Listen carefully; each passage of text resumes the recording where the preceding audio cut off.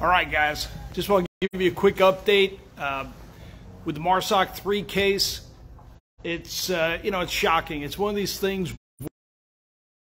Prosecution is incompetent because it seems like every witness they put on is supporting the arguments the defense is trying to make, or let's say are successfully making, or they actually know that there isn't any negligent or any other criminal act other than perhaps they're trying to get them for having a drink while in Erbil, Iraq. And there again, they can't find a witness to come on and say that people didn't drink while they were in Erbil, Iraq.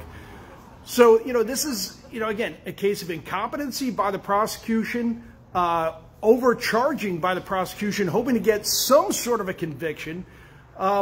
And again, this is where the convening authority, everybody knew what was going on. And yet, as an article I wrote 3 years ago talking about, what would a warrior do? You would give the presumption of innocence to your most highly trained raiders. You would listen to what they said. You would look at the evidence, including video evidence, and you would realize there is no reason to charge these guys, nor to waste money with a court-martial where you're bringing in 8 other Marines, pulling them off the line, spending money on this trial for nearly a month, and having this last for over 4 years, where these warriors are not going out, getting their special duty pay, they're not their jump pay, their scuba pay. They're being pulled off the line, sitting around doing nothing for 4 years. Like, this is not the right way to deal with justice.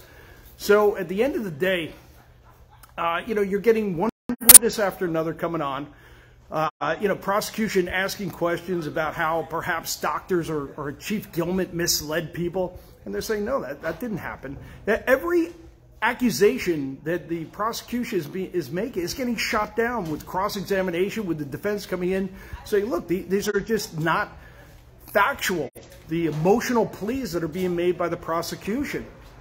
Even the doctor from Canada, the Canadian doctor who actually observed and looked at Rodriguez, said, it probably was not this head injury that caused his death.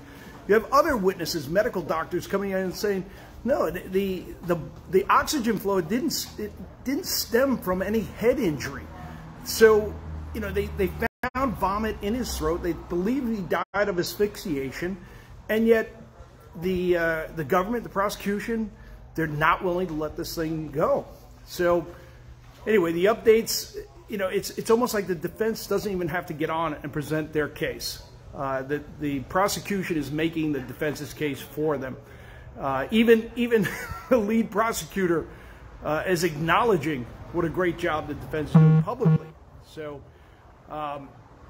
stay tuned, keep supporting. Again, please support United American Patriots, UAP.org. It's because of your donations that we're able to fund these attorneys, these civilian attorneys, to go and fight this right fight.